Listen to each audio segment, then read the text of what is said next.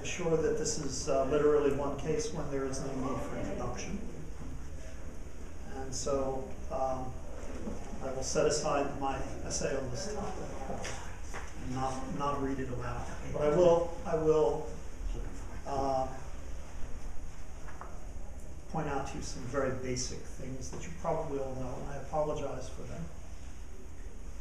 In 1998, you probably know that Mr. Farah won the Neustadt International Prize for Literature. What he doesn't know is that at that very moment I was offered the possibility of chairing the awarding of that prize, and I turned it down for reasons that were entirely different.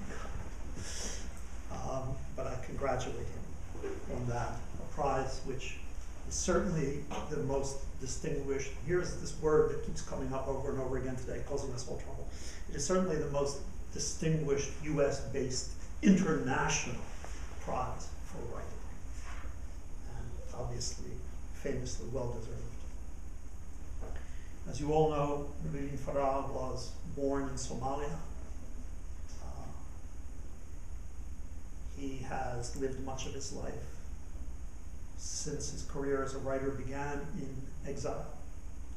That exile has included time in many places, in the US and Minnesota, for example, Cape Town, elsewhere. He studied in India as well as in Africa. Consequently, given his personal history, he's polyglot in a way that most Western European, North Atlantic people are not polyglot. I'm not sure, but I think probably the answer to the question would be that his first language was Arabic. Right? No? Somali. First written language. Yes. Amharic. First written language. Yes. But and this is probably something we can ask him to comment on later. It's a question I know he always gets from interviewers. But it's a question I think is remarkably important and worth hearing him speak about, just why he chose, given the languages at his disposal, to make English the language of his fiction. I think this is a question that would be very good to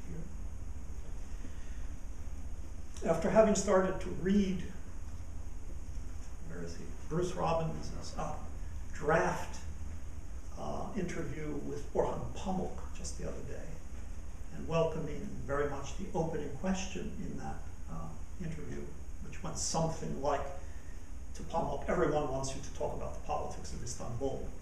Would you like to talk about your literary writing? Apparently Pamuk embraced it profoundly. So I don't want to say very much at all about the crises in Somalia, about which I know only when I read this section. But I'm hoping that this will be an opportunity for us also to allow Nuruddin Farah to speak to us, not only through his art, but if he will allow, about his art. So please join me in welcoming Nuruddin Farah.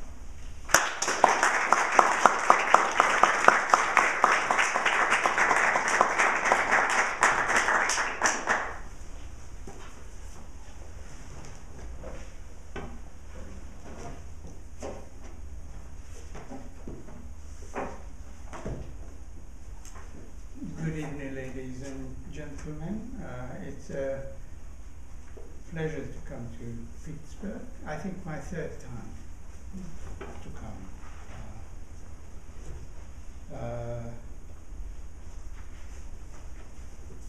I will read first from the most recent novel, Crossbones, which ends a trilogy which began with Links, published 2004, continued in Knots, 2007, and ends with Crossbones. I will also read from Maps. I couldn't find any of my other books when I was coming away, and I borrowed this from one of my students because he had just bought it. And I was taking the train and I said, could I borrow it? Now, I'll set in context the passages that I will read from Crossbones. And the context is very simply that the novel is presumed to be taking place 3 days before the Ethiopian invasion of Mogadishu on Christmas 2006.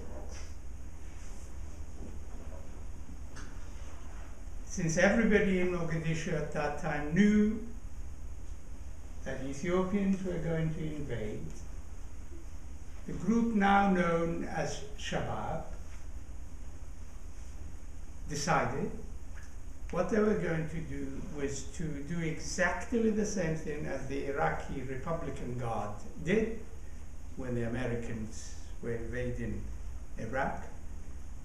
They were going to empty the city of their fighters, but they were going to occupy strategic positions in the city, from which it was their intention to attack the Ethiopians. Not to attack the Ethiopians on the day they arrived, but first of all to suss out how things were.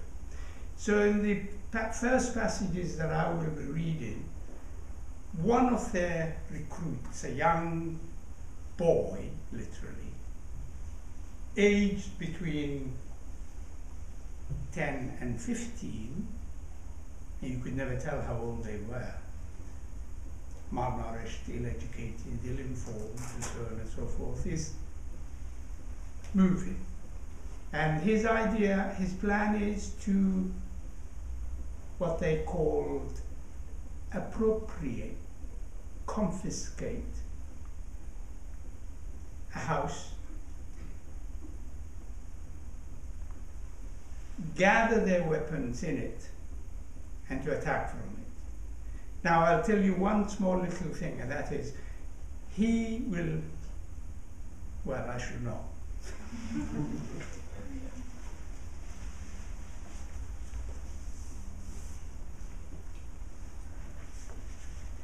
A Yankee cap and Ray-Ban wearing boy of indeterminate age gets out of a car that has just stopped. He climbs out gingerly, like a spider creeping up a crevice. He retrieves the carryall from the trunk of the car without help from the two men sitting in the front. The men are old army hands, and although they haven't said anything to him, he knows that they do not think highly of him. The boy slings the carryall over his shoulder, nodding his thanks to the two men in the car. They look away with obvious disdain. They do not wish to acknowledge his gratitude. He smiles with youthful bravado, betraying none of his trepidation. He does not want to fail. He cannot afford to fail. He is aware of the huge difference between martyring oneself and making a blunder of things and getting killed. Of course, he does not wish to die, not unless he has fulfilled his dream. He is small in stature, huge in ambition.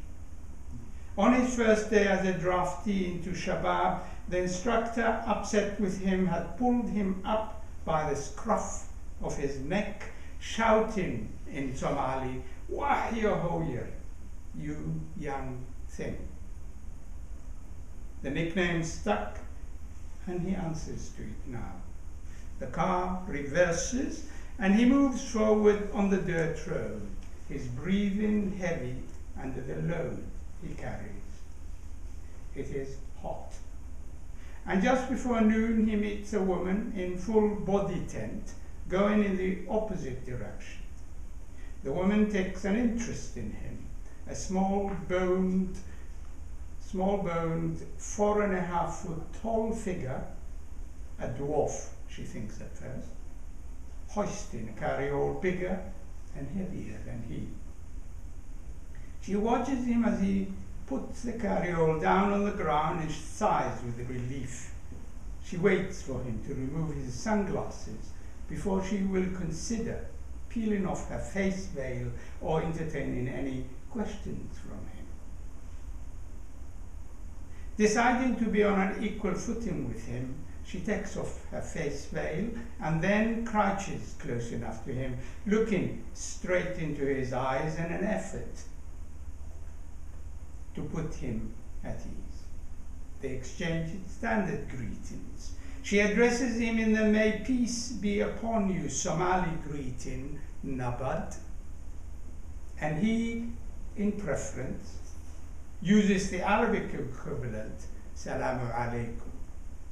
"Can I help you?" she says. "You seem lost." He asks her to tell him the way to the Qibla. She takes her time, wondering if he is one of the young Shabab mules assigned to do their dirty work. The poor sod must be mistaken the Qibla, the Arabic word for the direction in which a praying Muslim faces, for north, she thinks. She wonders if he is a grown man with the voice of a boy or a boy in the body of a man. They stand on the dirt road in Eastward Beatley, a rundown district of Mogadishu, sizing each other up. The woman, Ambara, the principal character in the second part of the novel, the trilogy that is, the woman Ambara is on her way to the Bakaraha market. She needs a few last items for the apartment she is preparing for Jeble. And the journalist's son, Malik, arriving on the morrow. Now she lights upon a thought, studying the young thing, that maybe he is passing himself off as someone he is not. Just as she puts on the body tent before she leaves home as part of her disguise, like a theatre prop. Somali women who never used to wear veils resorted to them when the strife began in 1991. A protection from sexual harassment by armed youths. But lately, ever since 2006, with the Union of Islamic Courts to control of Mogadishu, expanding their rule of Sharia law everywhere, veiling has become de rigueur. Women are punished if they appear in trousers or the less restrictive dresses that were common before the Somali Civil War. The boy's hair is the color of ash and is cursed with kinks that no comb can smooth out. From the little she has heard so far, his voice has not broken, yet his face crawls with the deep furrows she associates with the hardened features of a herdsman from the central region of Somalia, where all Somalia's recent political instabilities have originated. Shabaab, the military wing of the Union of Islamic Courts, has been trying to terrorize the residents of the city into submission, she thinks, and it appears to have succeeded to a degree. She assumes that he is one of the conscripts charged with consecrating, or rather confiscating, a house in the neighborhood from which he and his colleagues will launch attacks on the enemy targets. Ambara points south, sending him in the wrong direction, well away from the northeastern part of the city where she lives. Now we've learned one or two things. Number one, she misdirects him. Number two, he is going to confiscate a house. So what we're going to do now is we will go and find him when he has already confiscated the house. And then we will meet in the next passage that I will read, we will meet three men with nom de guerre, the Shabaab commandos, who are setting up their operation center so that they could start attacking. The house that he confiscates, not only the wrong house, but it belongs to an elderly man who used to be a minister in the previous regime. So we will meet the old man in the next passages that I will read. We will meet the old man whose house has been confiscated, and the ones with the name de guerre, and the name de guerre that they have fascinating names, very fascinating name de guerre. One is called, if I can find it.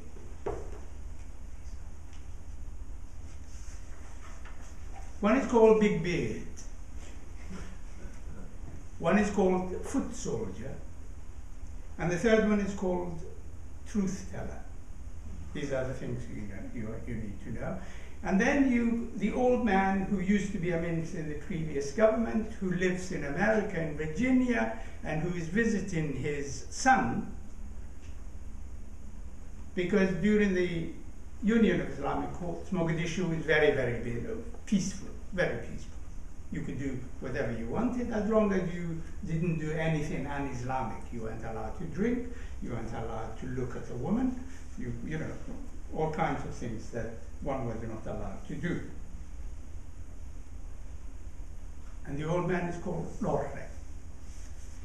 Big Beard, Foot Soldier, and Truth Teller approached the house the young boy confiscated, that is, from different vantage points at the same time. Big Beard wraps his purple keffiyeh, you know the keffiyeh, around his waist, tucks in a revolver just in case, and scales the back wall. Foot Soldier, a black keffiyeh around his neck, accesses the same compound from a neighborhood garden. At the wheel of a pickup truck parked on the left of the gate, Truth Teller, wearing a red keffiyeh, waits until the other men confirm that they are both in the house and that it is safe for him to join them. He starts the pickup and waits for one of his mates to open the gate. Then he maneuvers in the truck with caution, pulling a wheeled vehicle on which guns and other weapons are mounted, hidden under a tapestry. The front gate securely fastened, the men assemble in the house to set up their operation center. Big Beard calls young thing over and without any warning punches him so hard in the face that he collapses in a heap on the floor. Everything is still for a while. The other two men watch as young thing pulls himself up, half kneeling, his cheek swollen, his lower lip bleeding. When young thing has recovered from his balance, when he has recovered his balance and stands at attention, Big Beard says to him, "Do you realize that your negligence and confiscation of the wrong house had the potential to cause the movement unnecessary loss of life?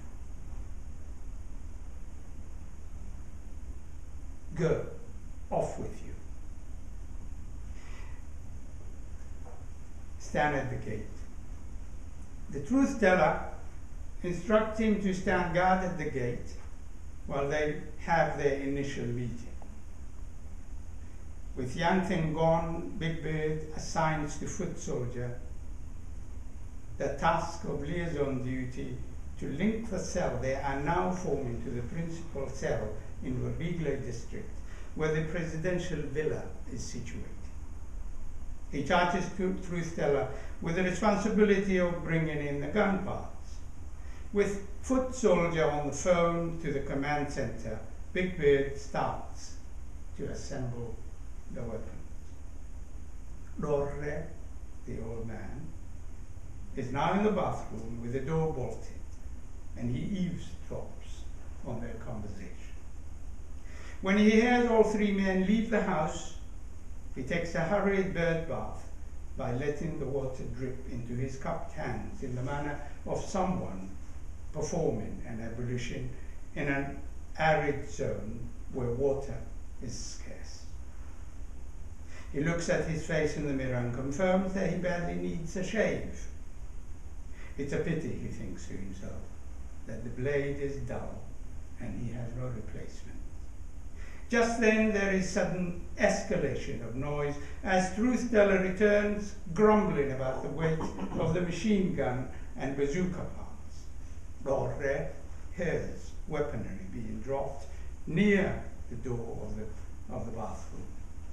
It won't be long before one of the men invades the space where he is confined, Dorre realizes. Then he hears the sound of others pulling their chairs back from the table and sitting down. Straining his ears, he makes out the odd word. The arrival of these men and their continued presence in the house can mean only one thing, he thinks: trouble. He surrenders to the wish to know more, if only to prepare for what is bound to come. He kneels down directly behind the keyhole, through which he can glimpse the faces of the men, discern their movements. Big Beard, as the others call the one in the purple keffiyeh, is in his 30s, prodigiously built, hirsute, with a husky desert voice, his facial muscles knotted, forehead furrowed. He listened to his companions, now encouraging one of them to speak, now dismissing the other's comment. Dorre, the old man, assumes that Big Beard is the leader of the group. His purple keffiyeh is folded almost in quarters and wound around his forehead. His hand keeps coming into contact with the fold, caressing and readjusting it in a way that reminds Dorre of a vain young woman just returned from her hairdresser. Dorre does not need to be told that the keffiyehs have lately become fashionable among Mogadishu's religionists. He remembers watching Peter O'Toole wear one as Lawrence of Arabia, and how in recent years Arafat turned it into a symbol of Palestinian nationhood. But Dorre cannot tell if the color of the keffiyehs that these men wear points to their membership in a given cell. Big Beard addresses a question to the wearer of the red keffiyeh, Truth Teller, a man with a big nose, and he teasingly inquires, "What's bothering foot soldier?" Truth Teller replies, "He needs the bathroom." Big Beard asks, "Has anything come back without our permission?" Foot soldier assures him that young thing is outside.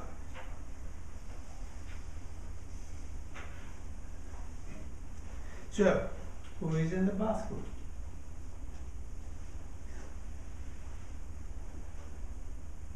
It's locked from inside when he checks the outside door. Big Beard is growing impatient. He slaps Foot Soldier, shouting, "What kind of a man are you that you can't hold your pee?" Then he turns to Truth Teller and orders him to call young thing, and asks him, "Is someone in the bathroom?" Dorre does not know what to do.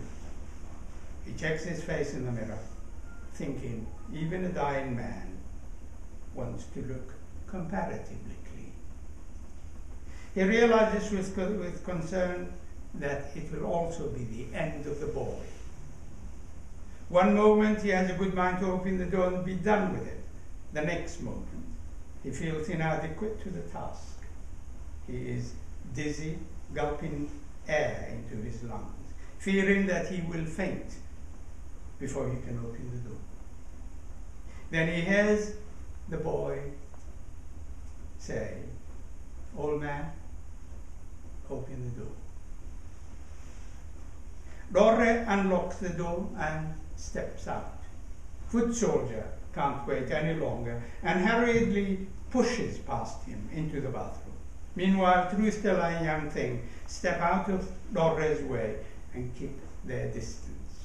Big Beard asks Dorre to come closer to him, his eyes penetrating deep into Dorre's fear.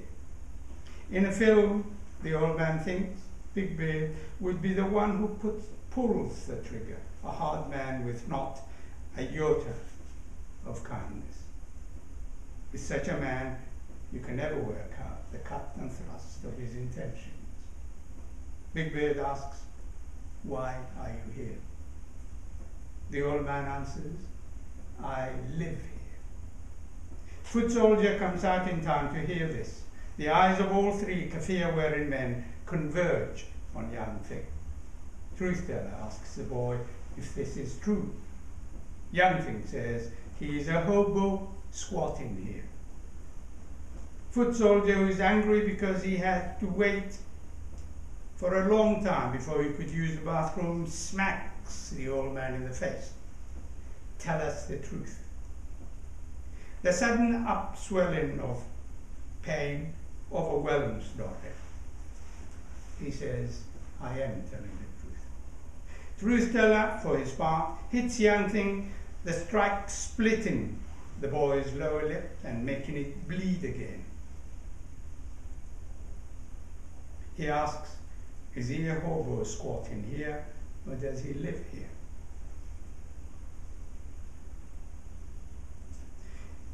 Big Beard tells Truthsteller to stop pummeling the boy in front of strangers. He adds, "Can't you see I'm talking to the old man?" The old man replies, "I'm a guest, not a drifter." "So who lives here?" "My son." "What is your son's name?"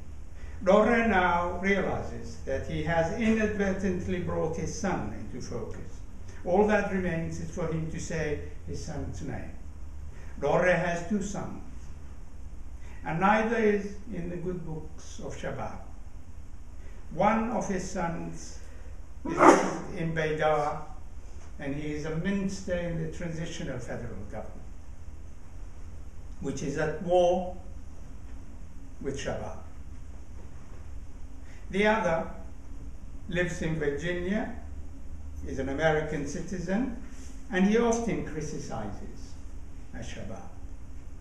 Big Beard's expression now is fluid like dirty water going down a gutter, habitually moving in a downward direction. Dorre is aware that Shabaab would be only too pleased to grace either of his sons with immediate beheading, and that he is not likely to be spared either. And even though he is not sure it will do anything good to the young boy, Dorre hopes that his statement, which he intends to make, will have in it the vigor of settling a matter in dispute. He says, pointing at Young Thing, "Let me say for what it is worth, that this young fellow meant no ill to you or to your cause. I would appeal to you to spare him. Islam is peace, the promise of justice, because I may have misled him. Please." Dorre discerns movement behind him, and from a corner of his eyes he spots Truthsteller with his weapon poised, but not ready to shoot yet. He pushes Dorre down with the butt of a firearm. Sitting on a chair, the old man feels the harsh metallic coldness of the weapon against his neck. Foot soldier says to Young Thing, "You have proven delinquent in your behavior. Why did you do that?" Young Thing says, "I won't do it again." Big Beard now orders Young Thing to get his gun from the carry-all. Young Thing does as ordered, without fear or sentiment. As he waits for instructions, he does not plead with any of the men to spare his life or that of the old man. Big Beard says, shoot him. Dora says, please. Young Thing can't determine if the old man is pleading with him not to shoot, or if he is saying, go ahead and shoot. He looks towards Big Beard, who is busy fingering his long, bushy beard, twisting it with the concentration of a philosopher in deep thought.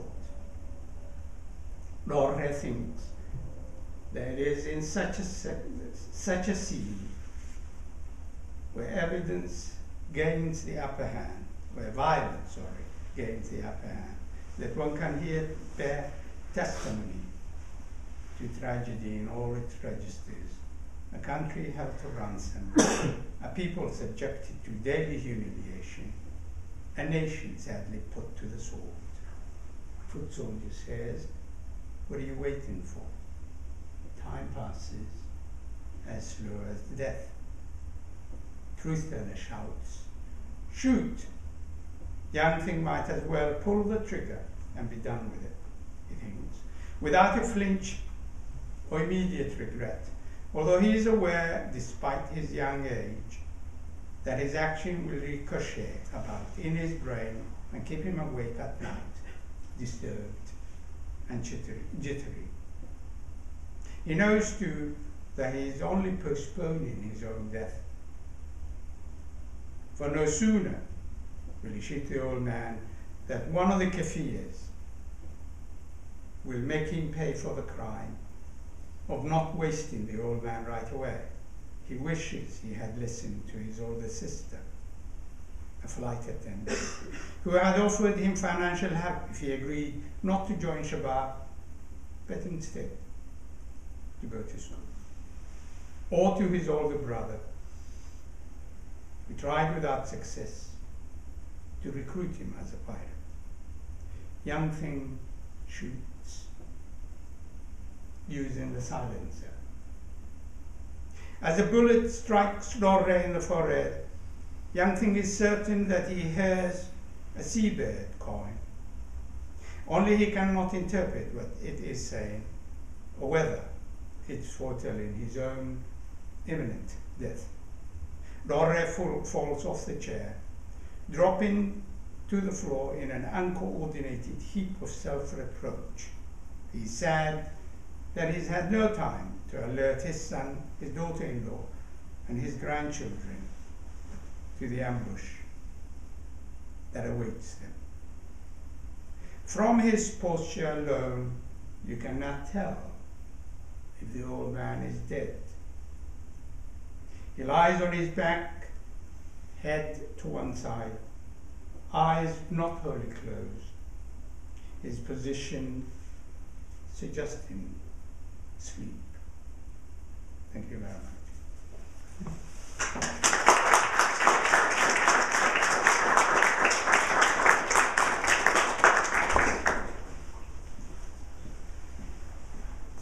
Well, there are the novel, it being the third part of the trilogy, is also about the vexed question. Is there or is there not something called piracy in Somalia?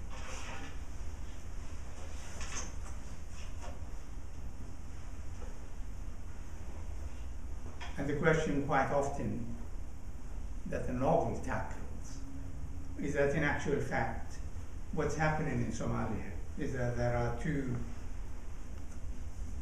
crimes. On one crime, the Western media concentrates on one crime to the total exclusion or indifference to the other crime. Because what's happening in Somalia is that there is no piracy in Somalia, the novel argues. What there is that there are hostage takers young boys and girls who take small little skiffs, no bigger than 12 feet by 4, about 10 or 15 of them, and they somehow manage, and they manage with the help of many others from the West and from other places that I can name.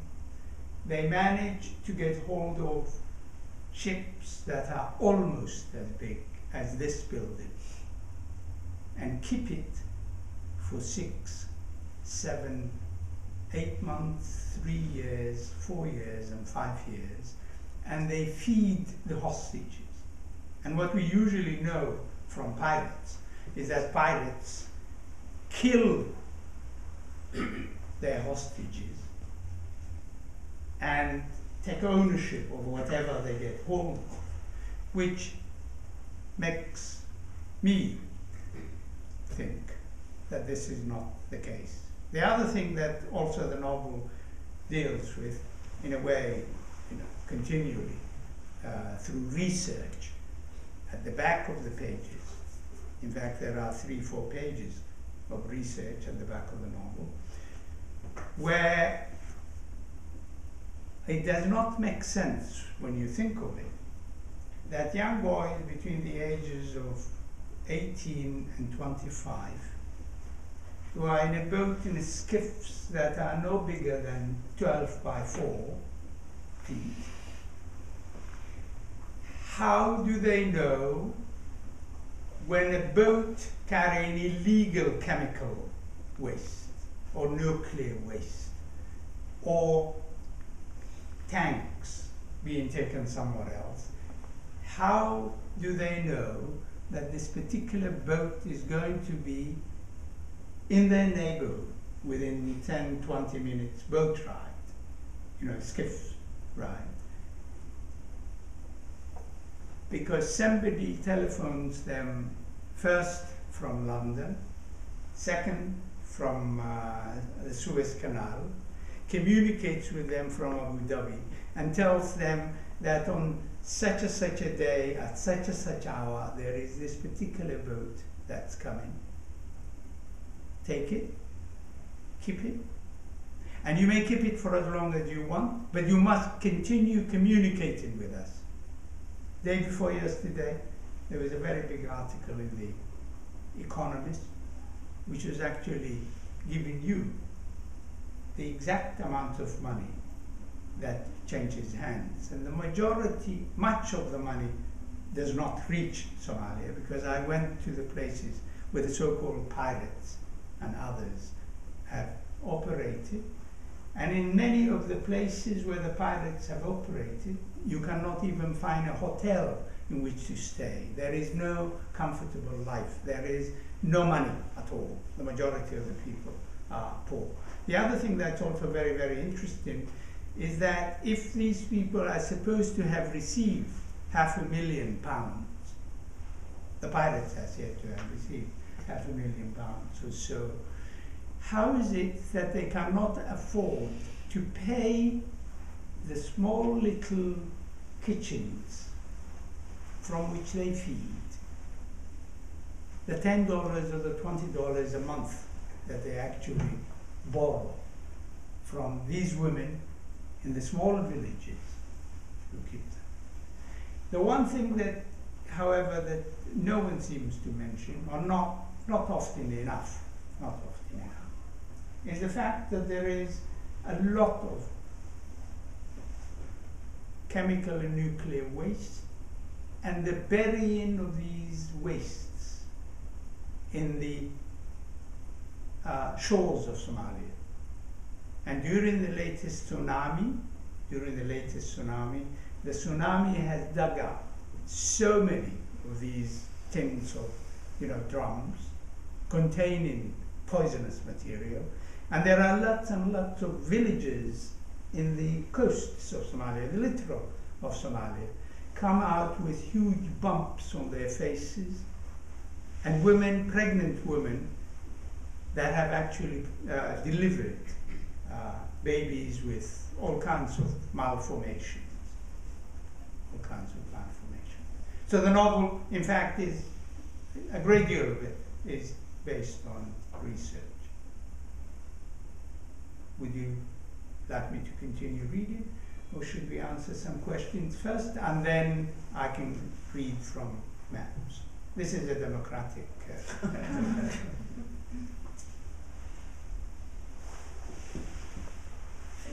I'm open to. People would love to hear you read some more first. Is that okay? Oh yes, that's okay. I wasn't quite sure if questioning if the answers to some of these questions might interest some of the people. They will.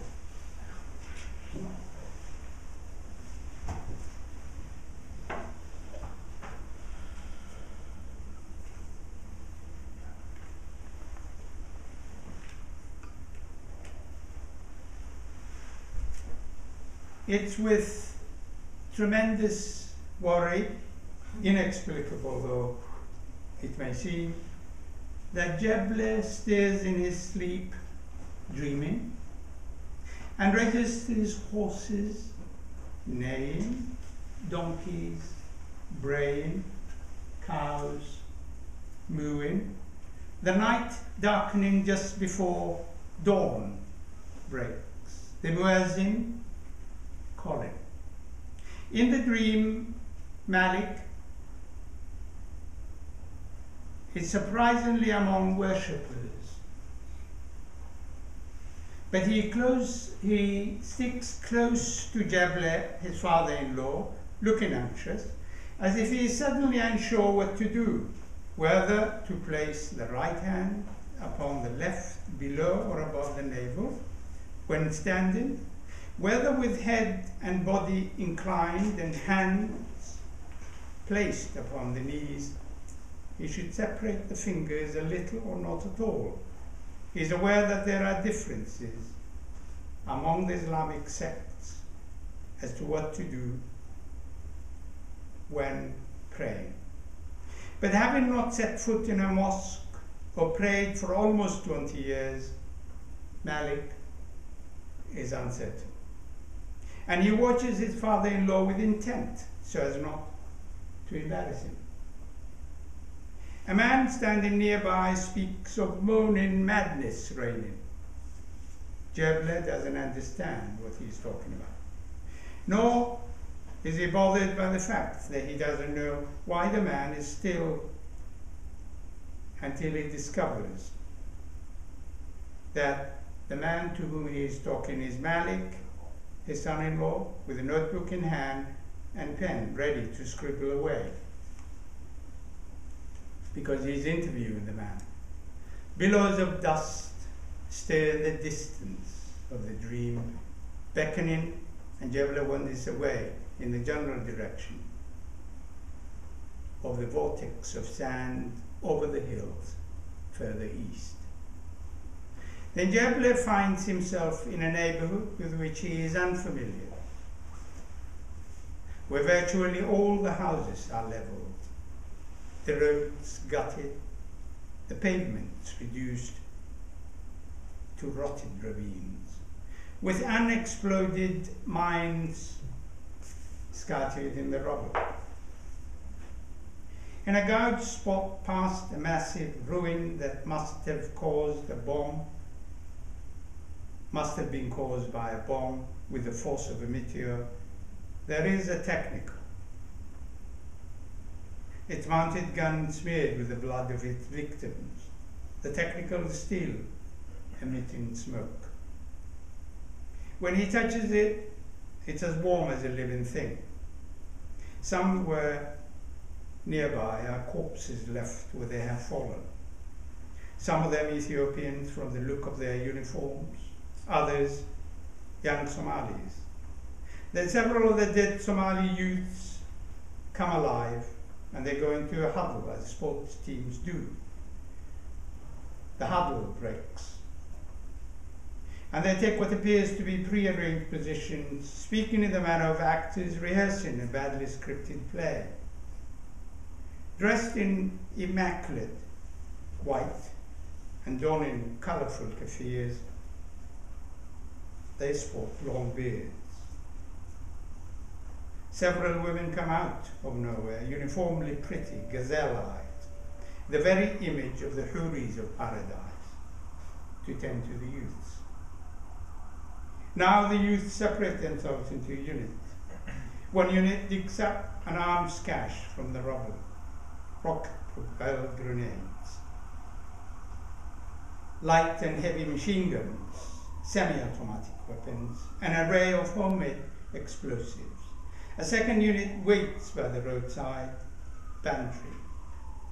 But they go quiet when several armor-plated pickup trucks, mounted with anti-aircraft guns, approach, and the youths get in an orderly fashion.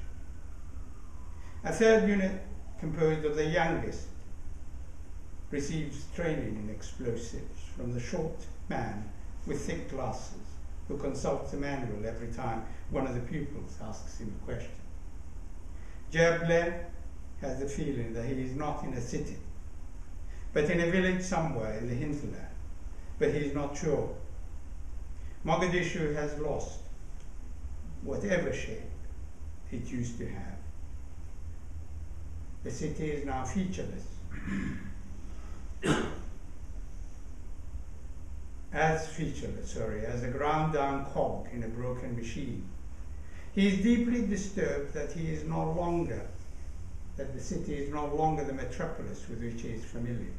Its current residents imported to raise a fighting force.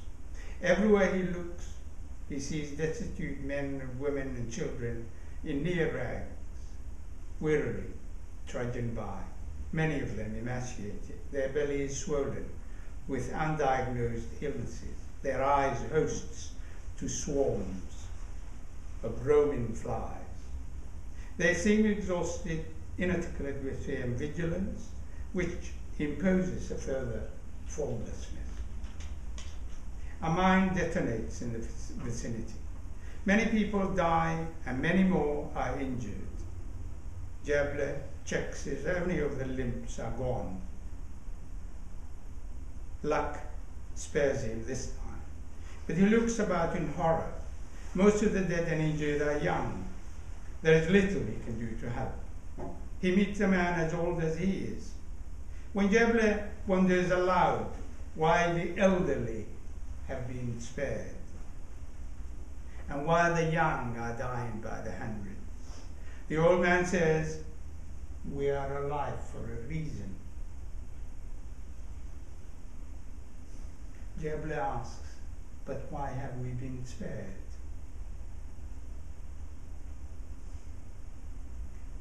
"Because," says the old man, "I recruit the martyrs."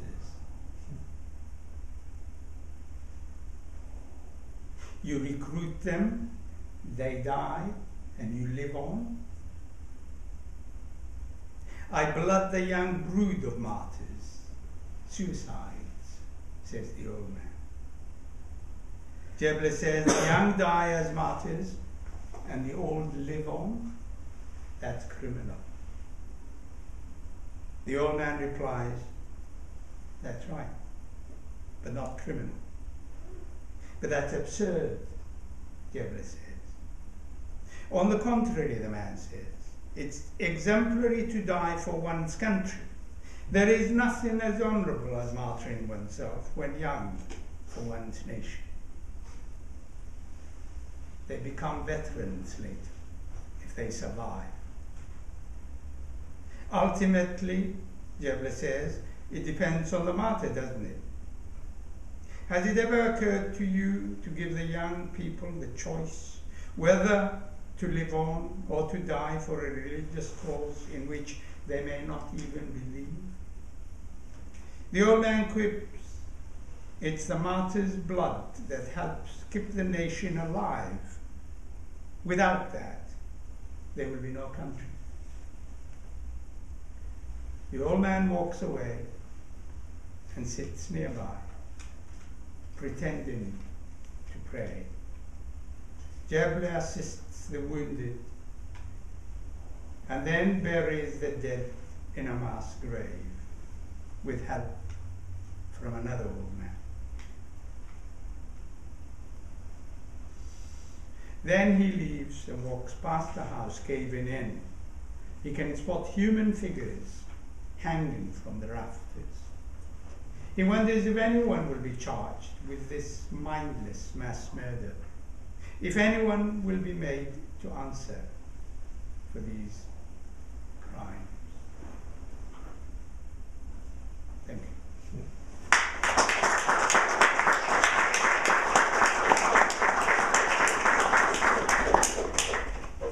We can take questions and then later read some more. Yeah. I'm sure I'm not the only one who hears the continuities between what we were doing earlier today, Amar's talk, and yesterday with Cleary talking about the novel in relation to this question, and what we've just been hearing now. So I'm hoping someone will pose the question. Yes, sir. Can you talk about what Shabaab is like now, in 2013? Well, yes, they are now an affiliate of Al-Qaeda, and they have been collecting, money from the Arabs, and they have recruited a great number of Pakistanis, Afghanis, and other non-Somalis. And what made Shabaab, in fact, succeed for a great deal of the time, and initially what made them succeed, is first, they came into prominence in the early years when the Ethiopians invaded, and their argument was, we are nationalists, and we are trying to defeat the Ethiopian invaders. And even after the Ethiopians have left, but before the Ethiopians left, they metamorphosed into Al-Qaeda affiliates. The way they recruited is also quite interesting, and this is something that the secularists have not been able to do or learn from. And that is, they usually look for the weakest among the youths. Orphans, the civil war had reduced lots and lots of orphans in Somalia. Orphans without help, young boys with no school to go to, no life to lead, no decent life to lead. Young Somalis who've lived in Minneapolis or other places, but who feel lost, both in America and in Somalia, and to whom they tell, they promise that if you do this and if you do this, you will go to heaven, whom they mislead. You see the misleading of the novel. There are many ways of, I've just read the first section, remember? The young boy is going somewhere and somebody misleads him. And then what does the other woman do, Ambara? What does she do? She further misleads him. Now this continuous misleading is part of the novel of narration, the narration of the novel, because they, Shabaab, mislead the young people by telling them you could go to heaven if you die. And then while they are, or before they go to heaven or earn Hur al-Ain, Hur al-Ain is, in Islam, if you're a very good Muslim, and if you're a man especially, the benefit that you receive later on will be the most beautiful woman, transparent kind of female, good looking, and so on and so forth. So the promise that is being given includes also monthly income to the young people, food, somewhere to sleep, and when they reach the age of 18, 19, they are provided with a wife, and the wife and the children are all looked after by the community of which Shabaab comprises. The states, the secular states, in Pakistan, in Afghanistan, in Somalia, in all these places, have no organization like that. Shabaab is well organized. And because they're also criminal, they know that the space in which they operate is always limited. Shabaab now, I suppose, occupy 2 towns in Somalia. But since you can't tell them apart from the other Somalis, especially the Somali recruits, they could be your brother, your sister, because you don't know, you live in one town, your brother lives in another one, he comes to your house, he stays with you, informs on you, or, and then finally gathers all the information that they want to blow up somebody. So that's how they operate, and that's how they are. The war goes on, but they, I would give them another 2, 3, 4 years before they are wiped out. But the longer, the frequency with which Americans enter, the moment Americans enter, they become stronger. Because you have lots and lots of other people who volunteer and say, any Adul Amriki, anyone who is an enemy of America is our friend. One doesn't know how to tell. Does that make sense? I was fascinated by the last passage that you read, and what seemed to be emerging in it is a kind of ethical scene, a kind of scene of ethical interrogation, which I haven't read Crossbones, I'm sorry, but which Neither have I. you've just written it, yeah. And I'd like to hear more about that. How exactly do you see that scene of ethical encounter or ethical interrogation, in which you seem to emphasize the generations, kind of the ethics of intergeneration, old men to live while sending young men to their death. And of course, youth is a major factor in recruitment and suicide bombing in many places where it has in recent years, during the madness of the Second Intifada or the Taliban in Pakistan and Afghanistan, there is a kind of element of that. And the movements themselves define themselves as the movement of youth. Both the word Shabaab and the word Talib, right, self-consciously define the movement in question as a movement of the youth. So I'm wondering if you can just think out loud more about that, and about what exactly is, say a bit more about what you think the ethical content is in that moment of interrogation of the recruiter. And then maybe more broadly, which is a very crazy question, but maybe more broadly, what is the place of youth in our societies at this point? If one of the things that youth is good for, right, is being recruited. Well, your question is too intelligent for me to answer right away. It's a crazy question. Well, if you take Africa as a whole,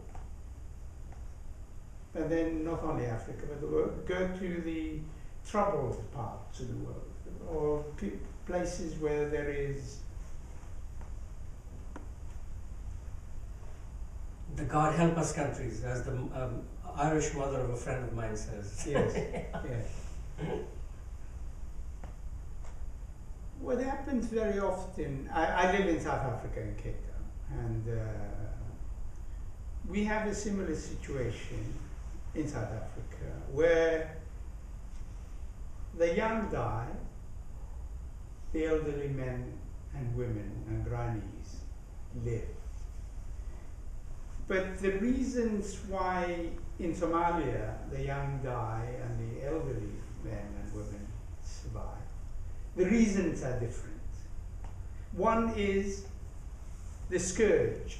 AIDS has killed the young, and the grandparents and the elderly men and so on and so forth in South Africa live to raise more children who are likely also to die from starvation, from further scourges. I don't know. They haven't come up with another scourge, but I'm quite sure in the coming decade we will have another scourge. AIDS has gone, so something else is going to come. In Somalia, what happens is, and I have actually literally gone and asked some of these people, some of the people who I happen, to do research a great deal when I'm writing a book like this, and I have spoken to some of these people. Now, the concept that they have is, we have sinned enough as elderly people. The young can earn an easy way to heaven through committing suicide. And therefore we are actually facilitating their entry into heaven. You see? Yes. Why? Because there is, in any case, in inverted commas, there is no life to live for. There are no jobs. And if the young people don't have a job, don't have a livelihood, no school to go to, they will be recruited by warlords who will use them to do that. And I remember asking one of the warlords in Somalia, I said to him, where are your children? This is a warlord, and he has about 3,000 young people. I'm staying with him, I'm having tea. I'm worried because my hand is shaking, knowing, of course, that if I upset him, I'm gone. Nobody knows that I'm in that particular house with him, interviewing him. After I said to him, where are your children? He said, Canada. How many of them? 6. How old are they? Now, this is a question, it didn't occur to him that I would turn the question on him. And I said to him, what happened? Where are they? Yes. Oh, tell me more. Oh, one of them is finishing university, the other one is doing medicine, the third one is an engineer, the fourth one is doing this, and this and that and the other one. And I said, yes, your children are doing well. 6 of them? Yes, 6 of them. All of them are finishing university. And then a young boy came to ask me if I wanted sugar for my tea. And I said, no, thank you. And as he left, I said, what about this boy? He's the same age as, your youngest child, whom you say is now finishing secondary school and will go into medicine. Why? Oh, he says, these people deserve no life. So these are arbitrary decisions made by people who protect their own jobs, their own, and so on and so forth, but who ask other people to die. The same thing was happened in Minneapolis. I went to the sheikh who recruited. I went to the mosque. I don't go to the mosque very often, but I waited for him outside the mosque.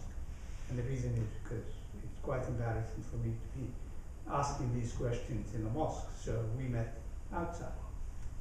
And I asked him the same question. He said, I'm a facilitator. He didn't say he was a criminal. He didn't say any of these things. And then I reported this to the authorities here. And then they all looked at me and they said, what can we do? This is among, between themselves. They can do what they like. Americans are not quite savvy about these things. So the moral question remains, and it will remain as long as there are no formulas or framework of salvaging the entire society. It's not only the young people who die. The whole society has lost a sense of direction. The entire society has lost a sense of direction. And it's not only Somalia, it is the recreation of an Islamic myth which many people have no understanding of. And the less educated, the better for Shabaab to recruit them. Because they say to you, you go to university, what will you get? You'll get a house. We'll give you the house now. You don't need to. What else will you get? A wife? We'll get you the wife. What else do you need? Children? Yeah. And then once they have children, you see, a 19-year-old boy misled into marrying, an 18-year-old. Once they have children, many of them change, because now they're being told, you are now responsible for another life. You can't go, you can't do anything else, and therefore you must be part of the...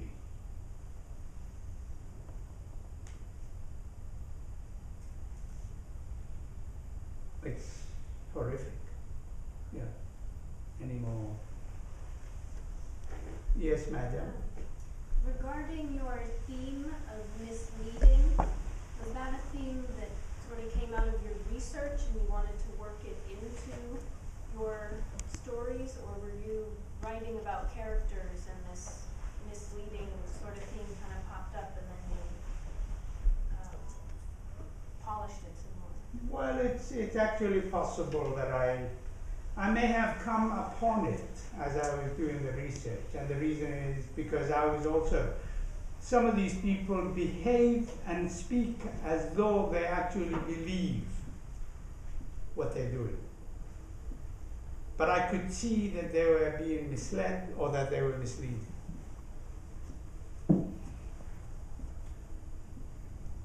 There is no reason why, a Pakistani or an Afghani would come all the way from Afghanistan or Pakistan, because I met one of them once, and I said to him, you're needed in Afghanistan, you're needed in Pakistan, why did you come here?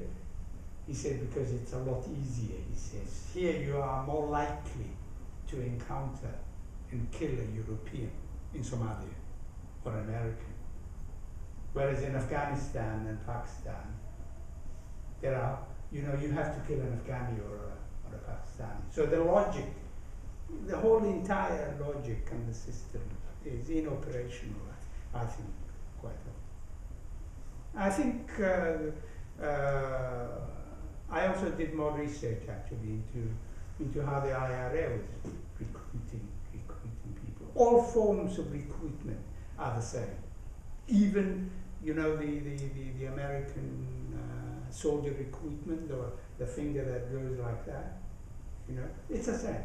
They're being told, when Bush was sending his, American Marines to Afghanistan, do you think they knew what they were doing? I don't want to be thrown out of this country for saying things like that, but I think They've just let you in. they've just let me in. Yeah, well, they may not let me in again. Yes. I was actually once even approached by someone from the IRA to procure weapons. And I said to him, what makes you think that I could find weapons? And he said to me, because he says, you're Somali. And Somalis find weapons all the time. Yeah.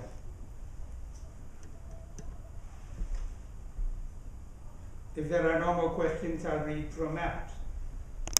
Yes, there is a question. What I really like about your narration is it sort of bypasses the question of whether or not there's an enveloping frame that would lead or mislead. It's almost as if every scene is a scene in which a question of life or death becomes the matter. And everything is so stark, as if the stories themselves are producing forms of life that somehow supplant the sense that there is no life. What seems, every sentence you read it just feels, because the sentences carry an ethical imperative to live that is foreclosed by the extremes of the scenes. So I know that the questions have to do with larger ideological frames, but the stories themselves feel so alive with the need for life that they seem to refuse the conditions in which they're emerging as narrations. And that seems the power of the story, that it's almost refusing the conditions in which the stories are being passed on, which, that's a comment, not a question. But Yeah, well actually it's the same sort of thing that happens very, very often. I lived in a number of countries in Africa, Asia, and I was thinking, for example, when you were talking about the Bandung, I'm one of those who was directly influenced by Bandung philosophy. And the reason is, at the age of 19, I was given a scholarship to come to America and go to the University of Wisconsin, Madison. And I recall refusing to come to America. And I recall everybody thinking I was crazy. You know, because we in Africa think America is where everything is. And when I said I wanted to go to India because I wanted to bring, you know, Africa and India closer, nobody understood what I was talking about. And at the age of, you know, 19, saying, well, there is something called Bandung. I don't understand what Bandung is, but I like Bandung. And I'm going to India. And I went to India, obviously annoying everybody, literally. My parents, my brother, and everybody saying, "You crazy, you want to become a writer." And the American who provided the scholarship to me said to me, "Nuruddin, you're not going to become a writer. You're going to waste your time. You're wasting your talent if you go to India. What do you have in India? There's famine, nothing else." And in fact, indeed, there was famine. But there were more stories in India that connected me as an African to stories than there would have been in Wisconsin, Madison. And then that's three, 4 years later, the same American who came and said to me, "You're not going to be a writer." One day he's walking down the street in London, and what's this big foils? Mm-hmm. And foils had my novel on the window, you see. The man looks and says, "Well, this man has proven me wrong." So what I'm trying to say is that there are many things that, you know, without actually knowing what one is doing, there are many of these stories that come to haunt one, to tell one some of these stories. These are lives that are connected, and our lives are more connected than we actually think. Our lives are much more connected.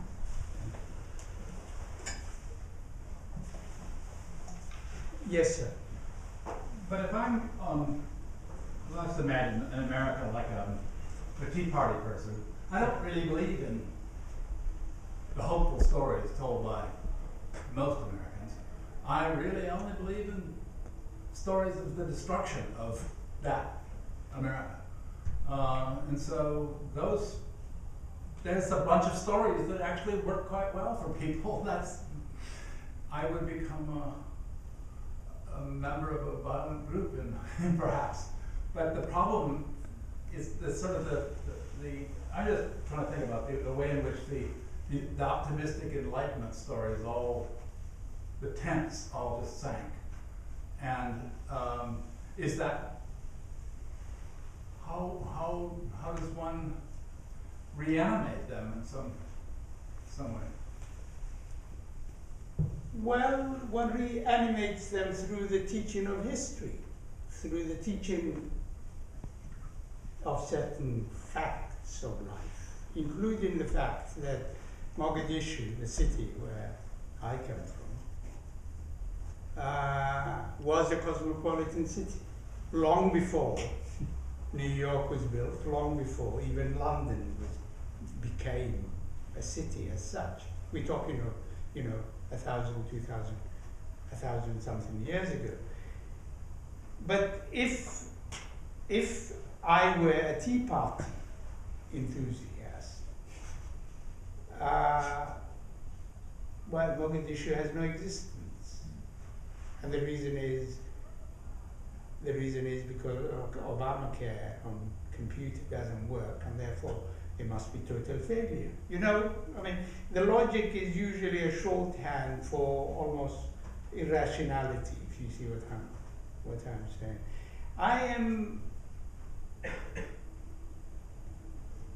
I'm not worried in the short term what anyone will make of any of this, but I'm worried in the long term where and when, because I see no difference, literally, if you ask me, between self-destructionists like the Nazis in the States, not in the States, some of them in the South, I suppose. Because there is a refusal, there's a refusal to accept life and the challenges that one is facing on a daily basis. So it isn't really a question of optimism and vision. It's a question of the success of an art that produces the narrative and the story with full awareness of the details of history and experience, which then can be, I use a word I don't normally use, can be somehow redeemed by the affection that is invested in the research, in the labor of the art, and so on. And although the content can be, as your story of the recruiters is horrible, the content can be horrible, the value lies mid and long term, it seems to me. The value lies in the work that you do in writing upon those realities in order to make those stories, which not only enter mind and knowledge, but move and have affect for all the rest of us. Which is, it's actually curious to me that remarkable scene with the old and young men that you read is the one you chose, because so often I find when your work has this affective and affectionate quality to it, it's often women who are the characters that are primary in the writing, often because I think that, to use a word that is almost embarrassingly not used in literary critical circles anymore, because it seems to me that somehow love is the ethic that not only sustains the effort to do the work, the effort to keep some sense of Somalia alive. Somalia may die in the content of the story, but in the work you're doing, and in not just the record of other people's lives, but in the production of the record of your life, something will live, and something will be loving in the act of your creation. Yes, but I am actually strengthened in my continued belief in the existence of Somalia, or my affections, and so on and so forth, because I'm aware of the past. Yes. And I continually hold in my vision the past, and think as I go along through troubles and tribulations and trials of where all this is going to lead. And it will only lead to a betterment. And the reason is because you can't go further. You can't go far enough without actually meeting your past. You meet your past. The older, in old age, you go back to childhood, and this is the way of looking at it. These people, the recruiters, never go back to childhood. You see, and that is because of the crime they committed, of which they are conscious. You see, because of which they are terribly conscious. This is also why, for example, there is continuous threat against my life, my and then I usually say, well, I've done enough. If you come and kill me, that's fine too. I've done enough work, because I'm moving in the direction of a reconciliation with that past, which is being continually denied. It's being continued, and therefore the most cosmopolitan city in the entire Africa, the most cosmopolitan city south of the Sahara, has been destroyed through that misleading question, you know. And that is what I'm trying to do, is, you know, to say, okay, if you want to reconstruct Somalia the way it was, there is one of my novels in which every street, every major street in Mogadishu is mentioned. And I wrote this novel long before Mogadishu was destroyed, and it's called The Naked Needle, the one that I was talking about last night. One of James Joyce's chapters is in that novel, and I did the same sort of thing that he did with Dublin, by making a character, it's 24 hours of the day, by making a character walk through almost all the major parts of the city, the cosmopolitan part of the city, built, you know, in 13th century, 12th century, 17th, 18th century. And then that novel obviously got me the so-called death sentence and so on and so forth. So I wanted to know if you wanted to read another page or two, or if you wanted to say something more. Well, I could read something quite small if I can find it.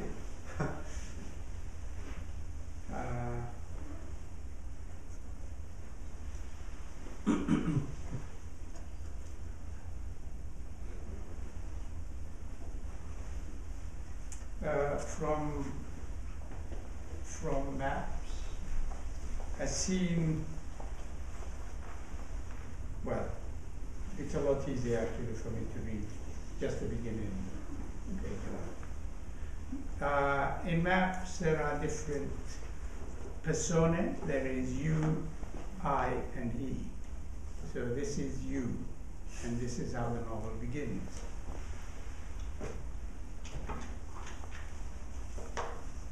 You sit in contemplative posture, your features agonized, and your expressions pained. You sit for hours and hours and hours, sleepless, looking into darkness, hearing a small snore coming from the room next to yours. And you conjure a past in which you see a horse drop its rider, a past in which you discern a bird breaking out of its shell, so it will fly into the heavens of freedom. Out of the same past emerges a man wrapped in a mantle with unpatched holes, each hole large as a window, each window large as a secret to which you cling, as though it were the only soul you possess. And you question, you challenge everything which crosses your mind. Yes, you are a question to yourself. You've become a question to all those who meet you, those who know you, those who have any dealings with you. You doubt at times if you exist outside your own thoughts, outside your own head, or mysteries. It appears as if you were a creature given birth to by notions formulated in heads, a creature brought into being by ideas. As if you were not a child born with the fortune or misfortune of its stars, a child bearing a name, breathing just like anybody else, a child whose activities are justifiably part of a people's past and present experiences. You exist, you think, the way the heavenly bodies exist.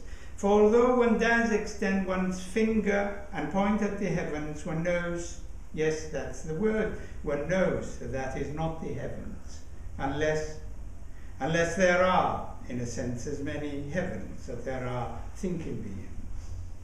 Unless there are as many heavens as there are pointing fingers.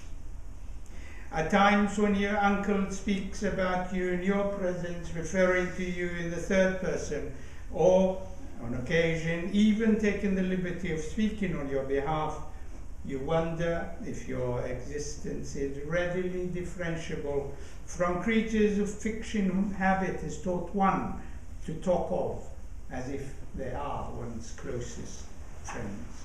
Creatures of fiction with whose manner of speech, reactions to situations, conditions and being, and with whose likes and dislikes one's folk tradition has made familiar. From your limited knowledge of literature, you feel you are a blood relation of some of the names which come to mind, leap to the tongue at the thought of a young boy whose name is Oscar, and whose prodigious imagination is capable of wealthy signs of precocity, because you are this young boy. And as you sit contemplatively, your mind journeys to a region where there are solid and prominent shadows which live on behalf of others who had years before ceased to exist as being. As you sit, your eyes open into themselves the way blind people's eyes do. Then you become numb of soul. In other words, you're not yourself. And the journey takes you through numerous doorways, and you are able to call back to memory events which occurred long before you were born. Your travel leads you through forests without any clearing, to stone steps too numerous to count, although when you reach the highest point, your exhaustion disappears the instant you see an old man, grey as his advanced years, negotiate the steps too. You remember now that in the wake of the old man, there was a girl, barely 7, following him as a goat follows a butcher, knowing what knives of destiny awaited. And you who had lain in wait unwashed, you who had lain unattended to her birth, you lay in wait as though in ambush until the woman who was not expecting you existed walked into the dark room in which you had been from the second you were born, and you were a mess. You were a most terrible sight. The woman who found you described the chill of that room as a tomb. To her, the air suggested the dampness of a mortuary. You cried at her approaching and would not be calmed until she dipped you in the bathtub she had filled with warm water. Then she fed you on a draught of goat's milk. Did anyone ever tell you what you looked like when the woman discovered you that dusk some 18 or so years ago? No. You wore on your head a hat of blood, which made you look like a masked clown. And around your neck there were finger stains, perhaps your mother's. You displayed a nervous strain, and you began to relax only when embraced either by another person or dipped in warm water. When you did not cry, you searched with your hands up in the air for somebody to touch. When day broke, once a woman shared the secret of her discovery with a few of the other neighbors, the men took over and they prepared your mother for burial. Alone with you, Mistra noticed that your eyes were full of mistrust. Your eyes, she would say years later, journeyed through her, beyond her, to a past of unfulfilled dreams. And your stare made her feel inadequate. There was an element of self-consciousness in the small thing I had found, she said, It was so self-conscious, it moved its hands as if it would wipe away the mess it had been in. It moved its eyes. When not staring at me, she continued, as though to apologize for its shortcomings. And what eyes, and what hands, and I thank you.